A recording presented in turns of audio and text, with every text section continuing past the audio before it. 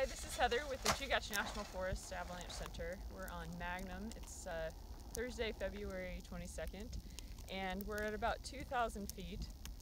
We've kind of skinned up to the northwest shoulder, and we've noticed a pretty upside down slab for the last 400 or 500 feet in elevation. You can feel it with your probe or your pole when you pop your pole in.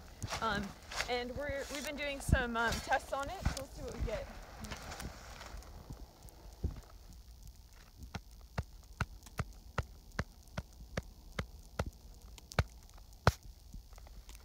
ACPT 12.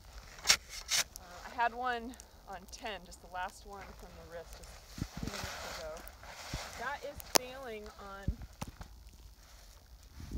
a layer of facets that's sitting on a melt freeze crust from mid-January. So basically we've had all this kind of high pressure, cold nights, warm days, a lot of clear weather, and we don't have much snow sitting on top of that melt freeze layer, and it's been faceting out. So we haven't seen any avalanche activity so far on this layer, but it's definitely something we're paying attention to and tracking.